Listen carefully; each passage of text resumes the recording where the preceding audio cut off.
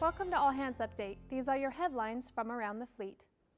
Chief of Naval Operations Admiral Jonathan Greener spoke of the great work the Navy Marine Corps Relief Society's nurses have accomplished for the care of wounded warriors at their 96th annual ball, March 24th. They are really great caregivers, and they care for 1,500 of our wounded warriors and their families. The Navy League is hosting the 47th Annual Sea Air Space Exposition April 16th through 18th in National Harbor, Maryland. The event is the largest educational and professional maritime exposition and showcases the latest in maritime, defense, and energy technology. For more information, visit seairspace.org. You can read more about these stories at Navy.mil. For All Hands Update, I'm Petty Officer Shannon Burns.